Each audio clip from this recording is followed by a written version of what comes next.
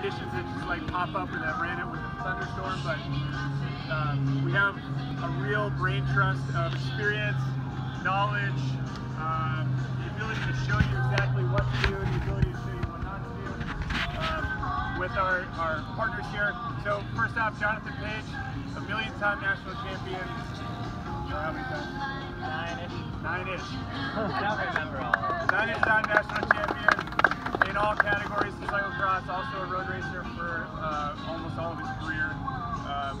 But Jonathan definitely has experiences that not many people have, including standing on the podium at the Elite World Championships, which is the only American male to do so. So that was a really huge thing for all of us to watch. What year was that?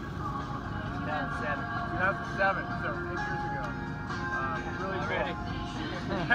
The time has flown by. Next to Jonathan, we have Helen Wyman, who I believe is also a 9-time national champion from England. We'd like to offer translation services for anything that she says. She is speaking the same language, just in a little bit of a different way.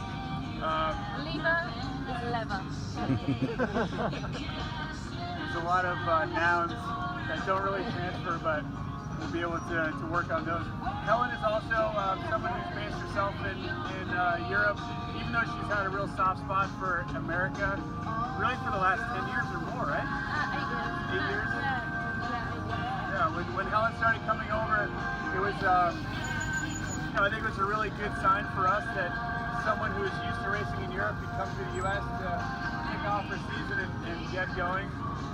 She found out that she likes it enough to stay for months at a time, although now she's spending a little bit more time in Europe, but that's okay.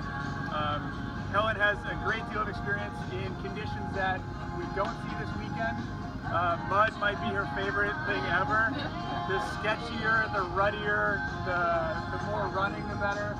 Truly, when you guys are watching a race online in the morning, it's the stuff that is like, when they have to wipe the camera, that's a day for Helen, because that's when she really shines.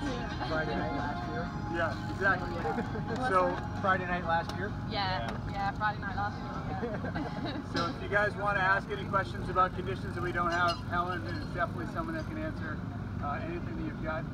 For myself, my name is Tim Johnson. I've won Jingle Cross here a couple times in the past. I also enjoyed a little bit of mud in my day. I was smart enough to retire a couple years ago. Now I get a chance to ride with you guys.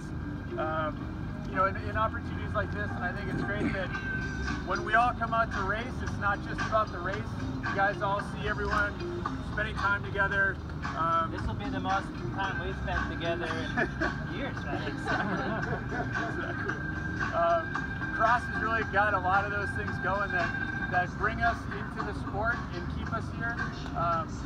Anything that you guys want to ask, please ask. Anything that you guys learn, please share with your friends and teammates and people that don't have a chance to come out and join us this afternoon.